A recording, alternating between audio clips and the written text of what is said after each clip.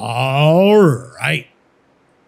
So now we're doing freeCodeCamp, JavaScript algorithms and data structures beta.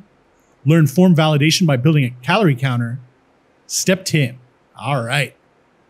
So our select menu needs options for each of the food and exercise field set elements we created in the previous steps. We're going to use the option element to create a new option for each field set. The value attribute of each option should be the ID of the field set, and the text of each option should be the text of the legend. All right. So now we're going to set the breakfast option as the selected option. Oh, and we're also going to do that. Okay, cool. Whatever. So for this one, we're going to make some options. All right. So we'll start off with the first one. We'll go option, close option. All right. And this one's going to have the value, which is the ID. All right. So we'll say value equals like this. And the first value is going to be breakfast. All right. Breakfast. And then we're going to do capital breakfast right here. Capital breakfast. All right.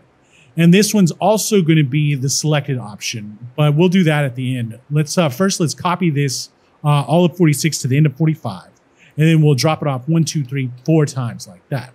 Now let's put the selected on this one. Selected. All right. And we'll change this breakfast to lunch. Lunch. We'll go dinner here.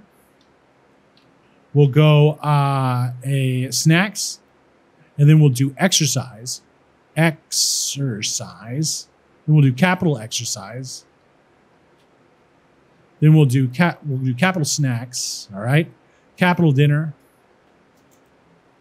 and capital lunch. All right. That should do it. We've got all these going on. It's already selected at breakfast. All right. So let's check the code. Nope. Options value. Value attribute set to snacks. Snacks. There we go. Check the code. Looks good. And submit it.